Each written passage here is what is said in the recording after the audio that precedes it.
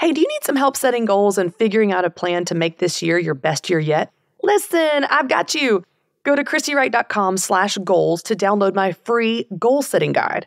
I'm going to ask you a few simple but powerful questions that are going to help you know what's going on right now so you can set goals that are right now. Go to ChristyWright.com/goals to get your free goal setting guide today. Go to ChristyWright.com/goals today.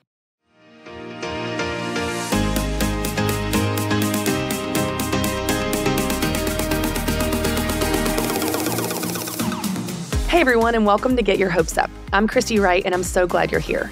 Romans 15:13 says, "May the God of hope fill you with all joy and peace as you trust in Him, so that you may overflow with hope by power of the Holy Spirit." Our God is the God of hope, and He wants you to overflow with hope. So let's start our week by getting our hopes up again. Now, I've got to give you guys a confession because I like to keep it real around here, and I like to lead by example, be transparent, be honest. Here we go. I lie to myself all the time. Now, I don't mean to, of course. I don't want to lie to myself. I don't intentionally or consciously lie to myself. But the reality is, I do. I say things to myself all the time like, I don't know, I'm going to fold the laundry today. No, I'm not. It's going to move from my bed to the floor, to my bed, to the floor, every day for a while till there's no laundry left, y'all. Or I will tell myself, I am never going to let my car get that gross ever again. And then I remember I have children, and it's that gross by the end of the day. I might tell myself, oh, I'm going to make a salad with spring mix this week. No, I'm not. Or I'm never screaming at my kids again. That's a great intention. The reality is I'm probably going to lose my cool again. Listen, I have great intentions, of course, but y'all, I'm lying to myself. I'm not going to fold the laundry. My car will be a mess in 5 minutes. That salad is going to go bad, and I will for sure yell again. Because you know why? I'm human. But I really believe these things I tell myself because when we're believing a lie, well, you know what? We don't know it's a lie. No, we don't. And my laundry and spring mix lies I'm believing don't have major consequences, but what about the ones that do? What about the lies where there's more on the line than a bag of spring mix or folded socks? See, the problem is that when we are being deceived, we don't know we're being deceived. No one knows they're believing lies. That's what makes it a lie. The only way to combat a lie is with the truth. And usually that truth has to come outside of us, maybe from a friend or reading the Bible or the Holy Spirit revealing it to us. We don't know it's a lie, so we need help. And today I'm going to help you. I'm going to share with you 3 lies that you're probably believing and the truth that you need to hear to set you free. These lies are not true. They are not from God, and they are not for you. So here are 3 lies you need to stop believing. Lie number 1, you're the only one that feels that way. Have you ever heard that? Have you ever thought that or felt that? You're the only one that feels that way. The enemy whispers this to you for one purpose, y'all, to keep you scared and keep you silent. Because if you're silent, then you won't share what you're going through. And if you don't share what you're going through, then other people can't find hope and healing through your situation or your story. Y'all know there is power in community. And so the enemy wants you feeling alone and living lonely. He doesn't want the power that comes from the community that God designed us for. So if he can keep you too scared to speak up or share or be vulnerable or be honest, then everyone is walking around feeling the same way but too scared to talk about it, when what would heal them and help them the most is a community to walk through this with.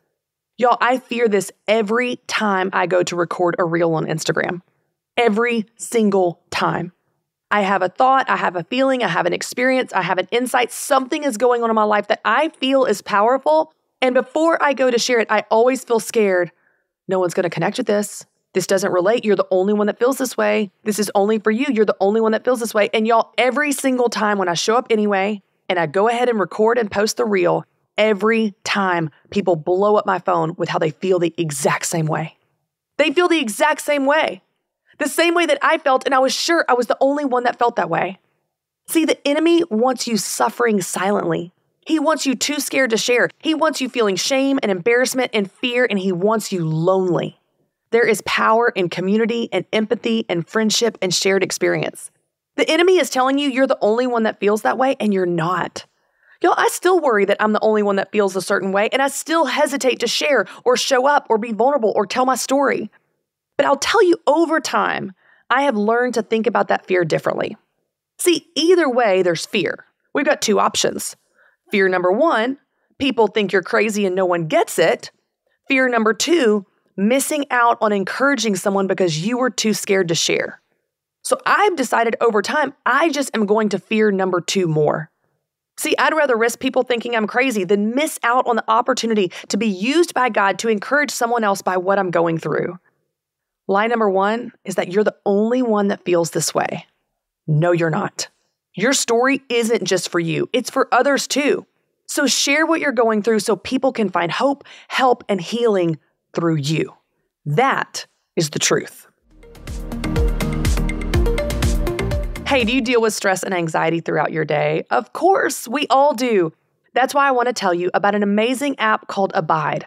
Abide is the #1 Christian meditation app, and it will ease your mind. It has daily scripture meditations that will refocus your mind on the truth of God's word and draw you closer to Christ. For a limited time, my listeners get 25% off a premium subscription when you text Christy to 22433. That's CHRISTY to 22433. Abide's meditations start at 2 minutes long, and they're easy to fit in your schedule. I know you all want to get in God's word more, and this is a great way to get God's word in you. Get started now with 25% off a premium subscription by texting Christy to 22433. You'll get additional stories and meditations, premium music, soothing sounds, and more. Text Christy to 22433 to get started with Abide today. That's Christy to 22433. All right, lie number one is you're the only one that feels this way. It's time for lie number two. Lie number two, everyone has it easier than you. Have you ever heard that, felt that, believed that? Everyone has it easier than you do. Y'all, this is a victim mentality. And if you believe that everyone has it easier than you, which is absolutely not true, then you start planning and attending your own pity party. You start making a case for why everything is bad, everything is hard, it's always been bad, it's always been hard, and it always will be. You start thinking about how God has abandoned you. You start thinking about how God is holding out on you, how God has forgotten you. Can I remind you of some tough love truth? Victims don't win. Ever.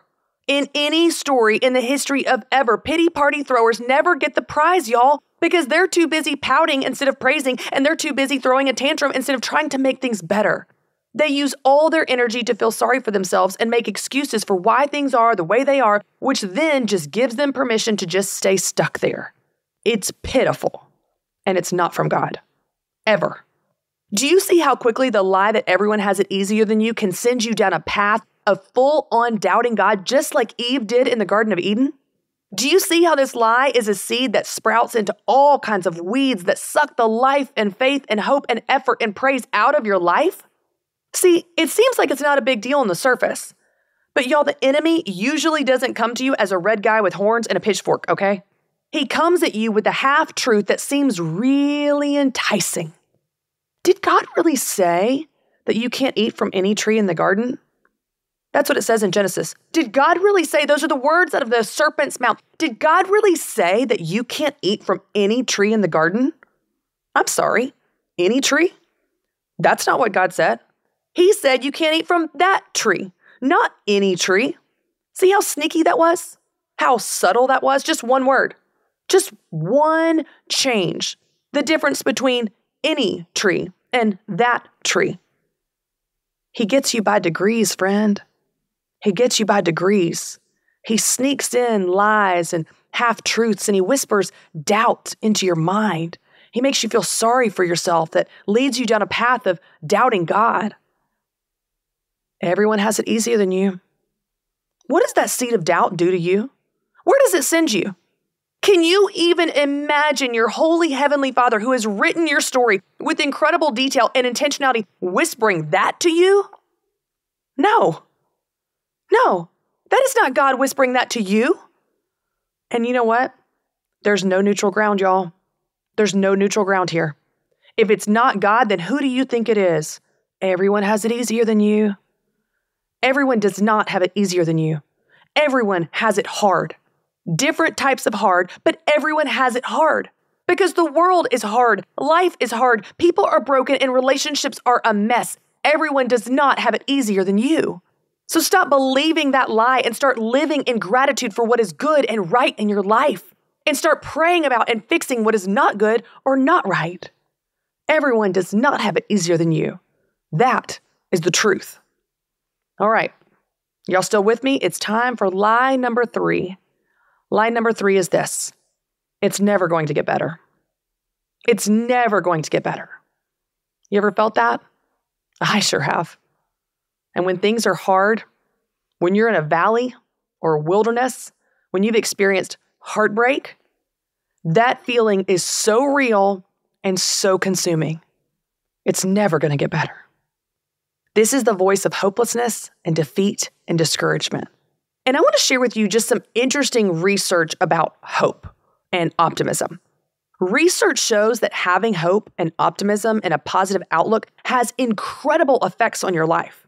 In fact, it actually increases healing from wounds and surgeries. It improves almost every aspect of your physical and mental health, and believe it or not, it leads to a longer life. But you know what? The opposite is also true.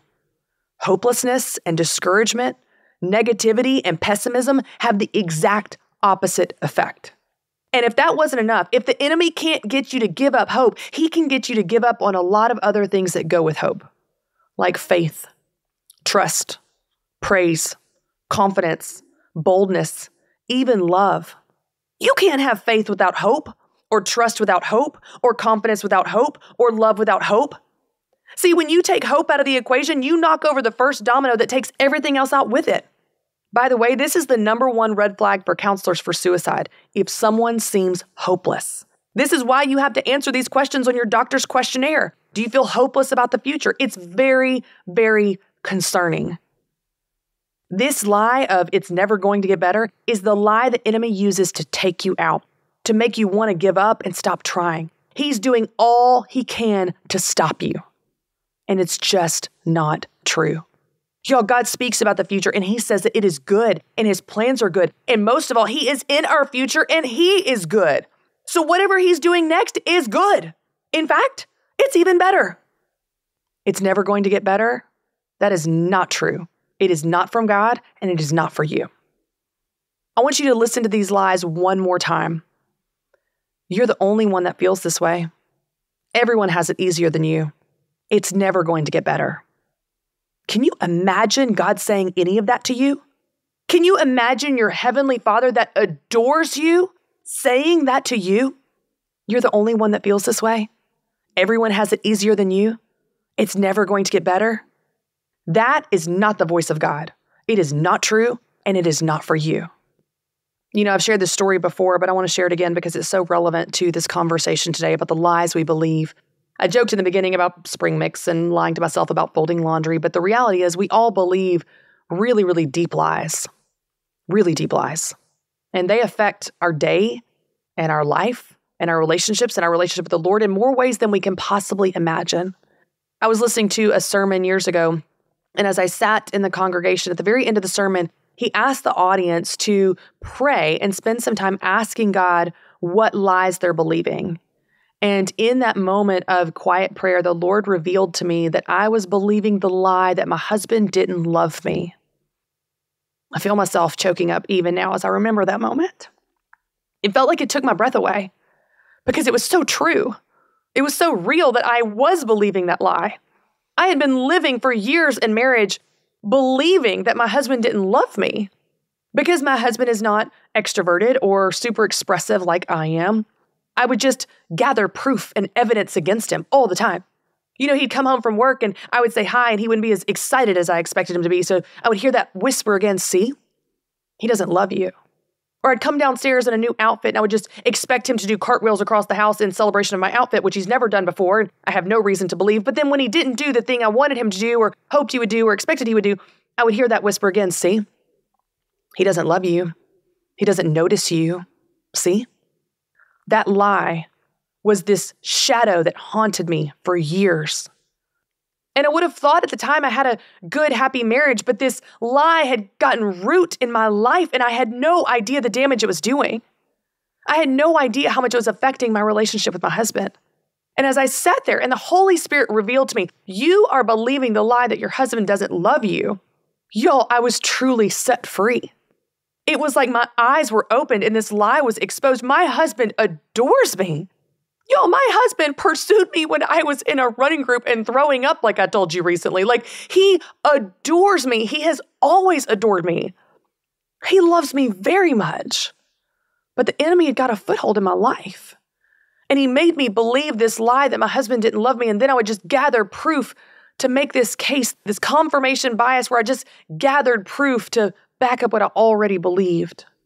But what I believed wasn't true. My husband did love me. He does love me. He will always love me. What lies are you believing? Maybe they're small. Maybe they're big. Maybe they're the ones I've shared today. Maybe they're something completely different. I just want to leave some space right now for you to pray, just like I did at the end of that sermon. Would you just have the courage to maybe even pause this show? Would you just sit there in silence? And would you pray and say, Lord, I want to know the truth and I want to be set free. Would you, through the power of your Holy Spirit right now, reveal to me any lies that I'm believing, God? Would you set me free from the bondage of these lies through the power of the Holy Spirit in the powerful name of Jesus? Would you set me free, Lord? Would you pause this show right now and pray that prayer and ask the Holy Spirit to reveal to you any lies you're believing? And then have the courage to listen to what he has to say. I want to give you space to do that now.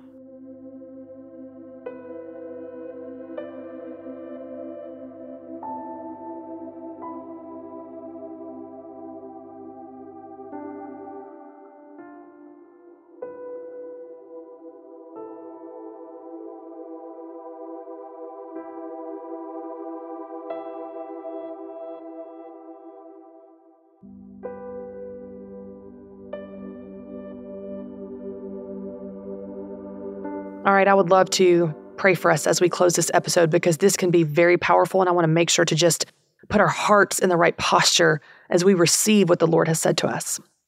Father God, I pray for every single person listening right now. I pray for every single person in what you have just revealed to them. And maybe if you didn't reveal it just now, God, I pray you would later on in the day. Would you, at some point, would you show them and tell them the lies they're believing so that they can be free, Lord? God, give them the truth about that situation, the truth about that person, the truth about themselves, the truth about their body, the truth about their future. God, would you just shine a light? Would your light break through today, Lord? Would your light break through and your truth break through in such a powerful way that there is no room for confusion? There is no room for deception from the enemy. God, all we can hear and see and know is your truth.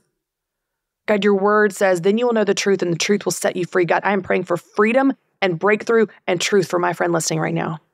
In Jesus' name, amen. I pray you can hear that truth. I pray you can receive and believe that truth. And most of all, I pray you can live in the truth that the Holy Spirit has revealed to you. All right, y'all. Thank you so much for joining me for Get Your Hopes Up. I love hanging out with you every Monday to help you get to know God, get closer to Him, and get your hopes up again. Be sure to follow the Christy Wright channel so you never miss a new episode. And then I'll see you next Monday for another new episode of Get Your Hopes Up.